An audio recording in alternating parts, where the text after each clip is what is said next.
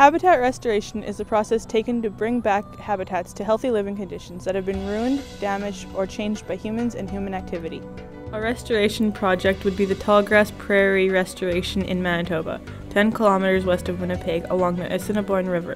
Restoration had a substantial effect on diversity and species composition. An example of habitat restoration is the removal of the 2 dams on the Elwha River in Washington state.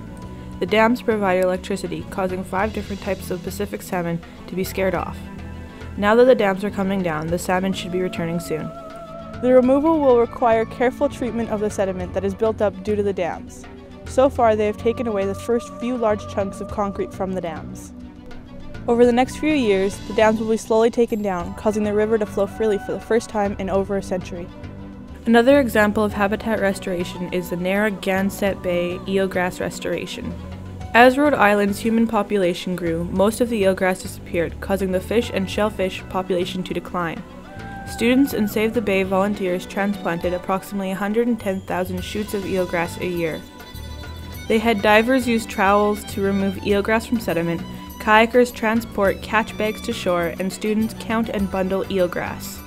With the support of literally hundreds of volunteers and students, the restoration program has successfully established new eelgrass beds in mid-bay. They have refined harvest and transplant techniques that restore eelgrass without impacting natural donor beds. In some sites, they have had an increase of up to 68% survival rate. A local habitat that needs restoration efforts is Lake Winnipeg.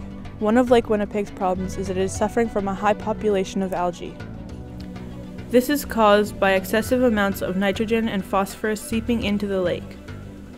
The main source of pollution is from municipal sewage and hog farming that has seeped into the lake.